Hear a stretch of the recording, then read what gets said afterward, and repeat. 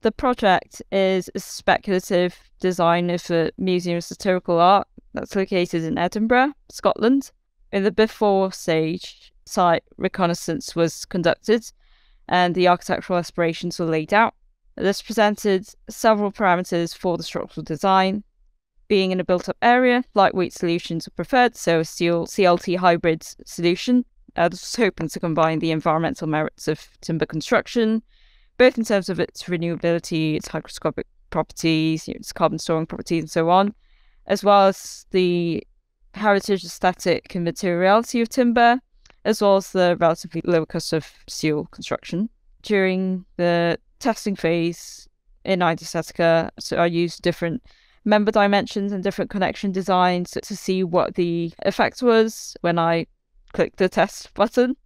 The project is practice for me as someone who's going into the industry in future.